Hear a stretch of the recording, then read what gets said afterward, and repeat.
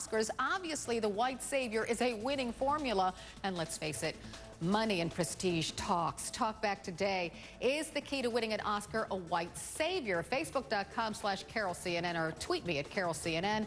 We want to bring in Nichelle Turner. She's our correspondent out in Los Angeles because Nichelle has covered Hollywood for a very long time. So is there ever talk, and I'm sure you've sat down with many African-American actors. Has that question come up in conversation before?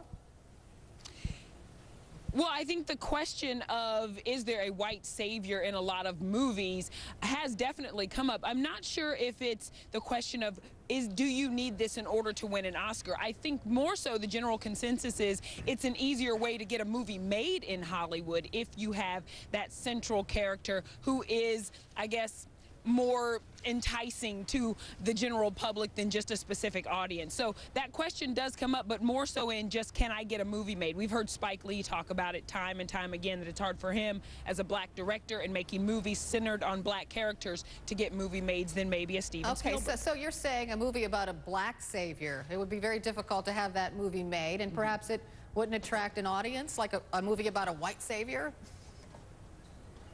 Well, I mean, we've seen this, Carol, this year in a movie like Django Unchained. I mean, there's been criticism of that movie. People say, why didn't this get, you know, all of the acclaim that other movies did? Why didn't Jamie Foxx get a Best Actor nomination for this movie? Because he was the central character. And some people speculate, is a lot of in the black community, that maybe it's because he was kind of this big bad character, the central character in the movie, that wasn't very sympathetic to white people. Well, and plus, Jason, and I see you shaking your head there, plus, even in the movie Django Unchained, a white guy got the ball rolling, right?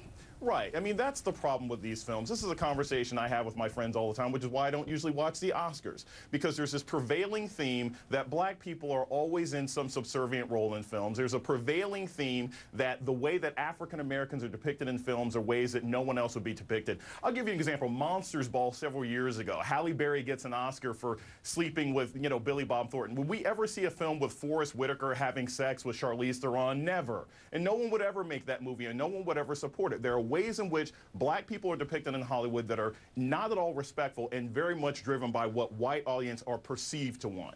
Well, I wanted to ask Anna, you know, how she feels about how Latinos are depicted in movies, because you never really see, I mean, I'm trying to think of one where, can you think of one, Anna, where a Latino or Hispanic was in the primary role and was like this well-liked character? And Anna? Well, you know, I'm thinking as you're asking me, and I think so. And yeah, and I have to tell you, this is not really my bailiwick. I think I've seen 2 of the Oscar-nominated movies this entire year, and it's not because there's not enough African Americans or Latino, you know, I think we have made some strides. I think there is progress to be made yet. As we see more Latinos, more African Americans, more diversity in terms of directors, in terms of financing, executives at the studios, it's something that might happen. But you know something, Carol? I have no idea. I don't know if Jason does. I don't know if Nichelle does, of what it takes to get the votes from the members of the Academy. You know, I'm just waiting now for Robert to blame Republicans for there not being enough blacks in films. And Robert, I apologize for not getting to. We have to wrap this segment up. I'm sorry, I didn't get to the white guy. I apologize. Okay, we want to know. He can still be the savior. He can still be the savior. Can I make one point, Carol? Yes. I think, you know, this is a really important topic, and there are a lot of very good examples that prove Salon's point.